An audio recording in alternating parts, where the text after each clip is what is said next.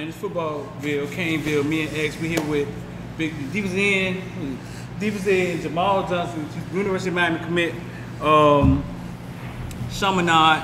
Listen, man, Chaminade defensive line is nasty. Nasty. It's nasty. They got Big Allen Hay. They got Jamal Johnson. They got Keanu Jackson. Anybody else on that defensive line we don't know about yet? Caneville Matthew. What grade are you in? Sophomore, class 2022. Yeah. And then we got class 23, Jason Hammond. You know, that's gonna be our young boy. That's gonna be the one to step up with Allen leave. So. How y'all did Friday? Pretty solid. It was the formation they ran, so they ran that same formation every game. So what I had to do, I had to move to the 3-tech, and I was getting double teamed by the tackle and guard. So all I had to do was stay in my gap and make sure I don't get out my gap, so the running back don't run through my hole. So that's pretty much what I had to do. What kind of offense they ran? So you played against who? We played against who? We played against Bishopville. Malik Curtis, Bishopville, right? Oh, y'all won? Yeah, we won 21-6. 21-6? Yeah. Malik Curtis did anything this time? Y'all shut him down. You can say it, dog. You say 3. He's pretty quick, though. He pretty quick. He pretty quick. He's a quick dude. You say 3, fool. You said nah. Malik Curtis, he balled with the week before he was balling. You know? Yeah. 4 touchdowns, something like that.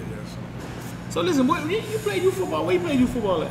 I played for the Miami Garden Ravens. Then when I had to play for 12 and under, I went to PPO Bengals. Yeah. And you stayed at PPO or? For the rest of my 2 years until I Who went to high coach school. was at PPO? Coach Roger.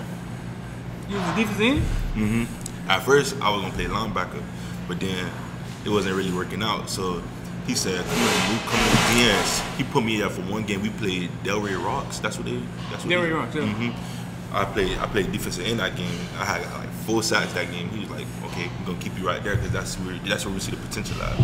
It's fun playing defense end, ain't it? Yeah, that's real fun. It's one of them good positions, man. Like it's one of them good positions. But you get all the fame, you get the sacks, you get all. Yeah, it's fun playing defense end. Like, so listen, right now. So you been at Chaminade the whole 4 years? Since my freshman year. Yeah. Jones was the only coach you ever had? Coach Damian Jones was the only coach. Tell me something good about Damian. Tell me something good about Damian. He showed leadership, you know. Yeah. He just don't want to just teach us about football. He want to teach us how to be young men, how to prepare for life, and also he always check on our grades, make sure we not slipping or falling, make sure no F's, no D's, and he just always showed leadership. He just no C's either, right? No C's. Straight A's and B's. I got to, especially at that school. I got to. So basically, yeah, he just always showed leadership. Great man. That's the only coach I feel like, you know, that's gonna teach me how to be the young man I need to be going on to college and stuff like that. Yeah. So y'all what, 2-1, right? 2-1. Last week I had played a close game with American Heritage. Played against James Williams. He also the phenom James Williams. He also committed to the University of Miami. That game Thad went down, but thank God he back. He was scored 2 touchdowns last night, right? Yes. And he scared everybody. Everybody thought that he was down there for a long time. I don't know what that was about. Yeah, that was pretty scary. That was scary. They carried him off the field. You know what I'm saying? We got up out of there. I had predicted y'all to beat American Heritage. What you think? What went wrong in that game? Y'all offense seemed, man, y'all got one of the best offensive coordinators that I know. One of the most creative ones. You know what I'm saying? But it seems like the offense seemed to be kind of like stagnant right now. What do you think? Why do you think that game was close? I'm not gonna only blame it on the offense because it's some stuff on defense that we made mistakes on too. But you know, our offense working hard every day, starting with the trenches, the O-line. We trying to make them better because you know it's still fresh cats on there too. Right. So basically, we're not gonna put it all on the offense because it's some stuff that we could have done too.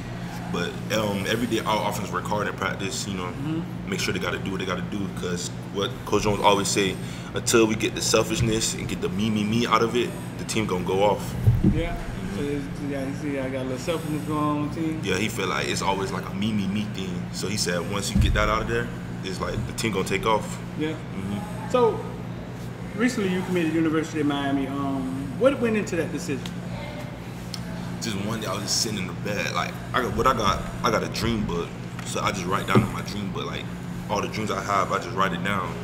And lately I just been seeing like I'm always shaking Manny Diaz's hand. Like we just anywhere, I'm just shaking Manny Diaz's hand. And I just keep saying UM. I'm like, dang, is this the school? So it just like one day, Big Baby, text me. It was like, yo, you think about committing to UM? I was like, because at first I made a tweet. I was like, Kings fans, how y'all feeling? Yeah. Started blowing up off of that. He was like, hey, you gonna commit? I was like, if they let me, I will. I'll commit right now. He was like, okay, let me get on the phone with Coach Manny Diaz. Got on the phone with them. That's when I called him. He answered. He was like, tell me how you feeling about everything. I was like, I'm feeling good, Coach. I feel like this is the best decision I'm finna make so far. He was like telling me about the school. He was like, what they're trying to do, they're trying to not just make this a good team, they're trying to make this a national championship team, and that's the goal. And that's when they were talking to my mom. My mom was like, you know, what Jamal gonna do, he gonna put in the work. Jamal gonna put in the work. Y'all don't gotta worry about him. As long as y'all do y'all part, he gonna do his part. And that's when he was like, he want me. He was like, great kid. He's like, I'm big and athletic. And that's when he was like, he could really see me doing big things at UM. I was like, I know Coach. Yeah, I know. Him and Coach Shaw was there. Yeah. So that's when it just got real quiet. Coach Manny Diaz was like, all right, Jamal, just say the word. I was like, Coach Manny Diaz, Coach Stroud, I'm committed to the University of Miami. Yeah. And that's how we went. What any other schools you was considering? I was considering Pitt, Kentucky, Ole Miss, Georgia Tech, and Iowa State. You visited any of them? Nah, not yet. Because, you know, with the whole pandemic, so everything just threw a monkey wrench and everything. So, I mean, you plan on taking visits? I plan on taking visits. I still want to. Right? Yeah, man, it's an experience, man. I mean, like I tell kids all the time, I don't know. I mean, if you don't know what the future holds. Right now, you're in a position where people are you're sought after.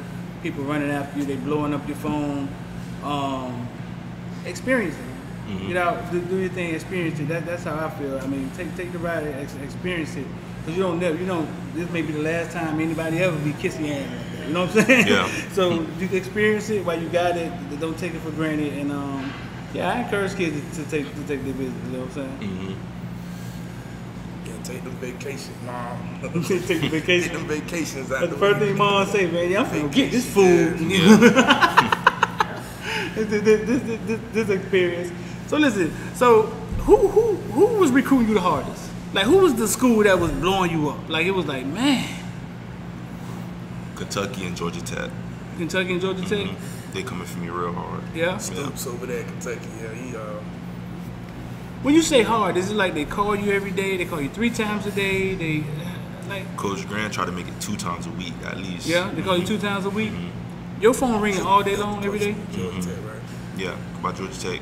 Sometimes Ole Miss will pop in, check in from time to time, and it's really mainly Kentucky, Georgia Tech. Yeah. Pitt too, but yeah. Recruiting you real hard? Yeah, it's Georgia Tech and Kentucky mainly. It get aggravating?